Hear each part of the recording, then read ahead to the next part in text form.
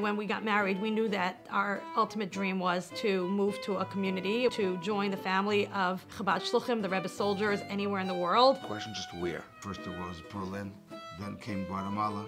Weston, Florida, and then the 5 towns. And by divine providence, this is where we started in September of '95. A wonderful family, George and Pamela Rohr, agreed to give us seed money to help start Chabad in the 5 towns. For the first 18 months, we had a storefront, which was literally home base.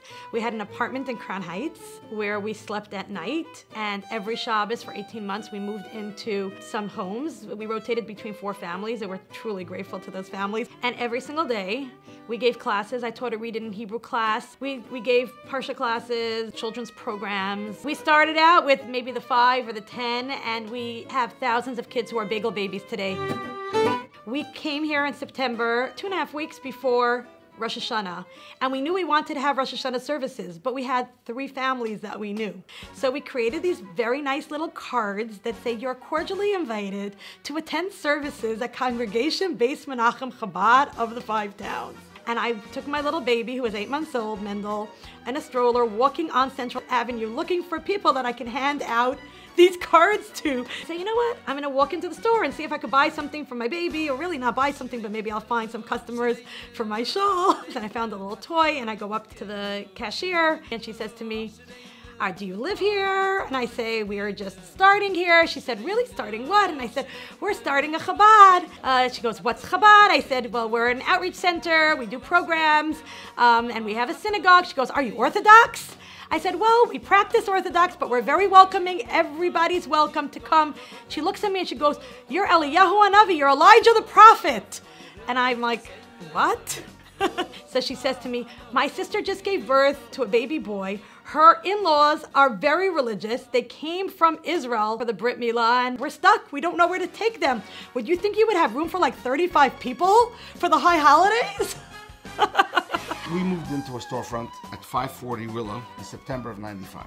At the time, we were $50,000 in the red. It's time to buy a building. So you right away noticed the mindset of a shliach. I went over to another dear friend, Dr. Muller, thankfully a partner in our shlichus from the beginning. When it came to guaranteeing the mortgage for Chabad, they jumped into it and they said, we're going to do it.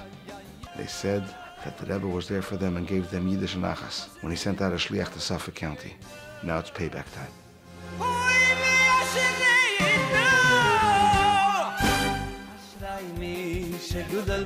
There's another opportunity that we have right here, and that is the Ohel, the Rebbe's gravesite. During the times of the high holiday season, we've brought about 200 women from across Long Island. We call it Women Unite at the Ohel, soul to soul, and we ask the Rebbe to be our messenger, to carry our tefillos to God, which is traditional at the gravesite of a tzaddik. We have seen tremendous things happen there, which cannot be described or expressed in words. And I highly urge and recommend all, no matter who, go there. You'll have an unbelievable, guaranteed experience. The question is how great it will be. It will definitely be great. You don't go anywhere without your film, sunrise to sundown.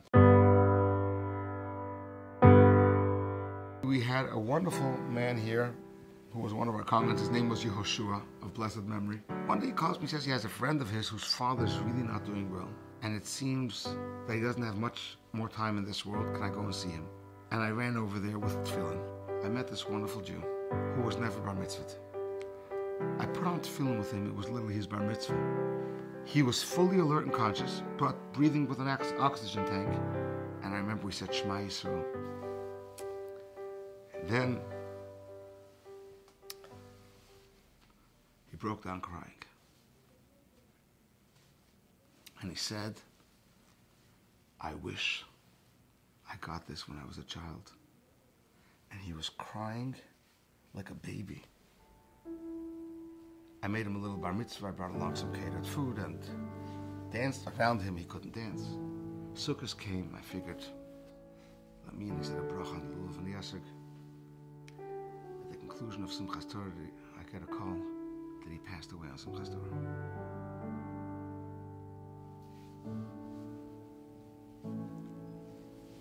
certain merits. They say, you know what? 25 years of work is worth for that neshama. To give him an opportunity literally 10 days before his passing to put on talis and film something he was robbed from. And he so wanted it. And sadly, he had a Jewish burial. Gratefully, but sadly, these are moments.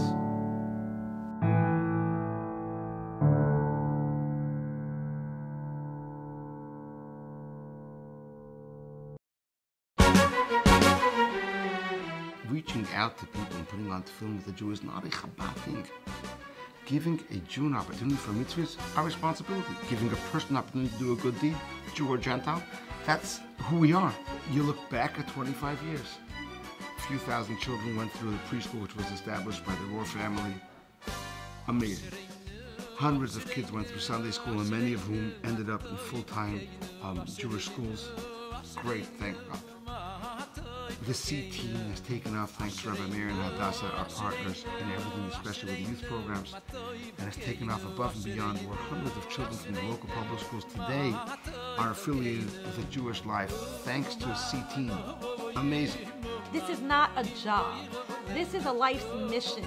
A mission to connect to every single person on the level that they need connection. So we'll do the grand program. We'll get thousands, yes, maybe 5,000 people in the park for a Lag BaOmer, and that's beautiful because there's power in numbers. To have that Jewish pride, it's so important. It's also so important the hours spent learning one-on-one with somebody, being able to bring over a home-cooked meal, baking challah together with 8 or 10 women in my kitchen, making the bracha and really davening, praying for each other's success. You know, those are equally, if not more important.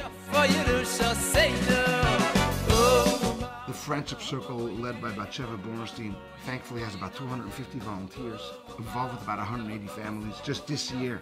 So thousands have been affected by it, but it's only beginning. More has to be done, and we feel that there's so much more that can be done. And that's the upward and onward. We recognize that 25 years was great, but it only laid a foundation to hopefully something that will be so much greater. We're blessed that we have good partners in everything. Rabbi Meir and Hadassah joined us 10 years into our ride, into our journey. So they're with us for the last 15 years, and they are a huge blessing and equal partners to us in everything that we do. We have incredible preschool directors, Lucy Adler and Suzanne Wallen. Thank you all so much for being our partners along with us on this journey of 25 years. Looking forward to the best, which is yet to come. And thank you for those who are with us from the beginning, 25 years, and always there at our side. And for those who joined along the way, we are extremely grateful beyond words. Thank you. We don't consider you donors, we consider you partners. And thanks for your partnership.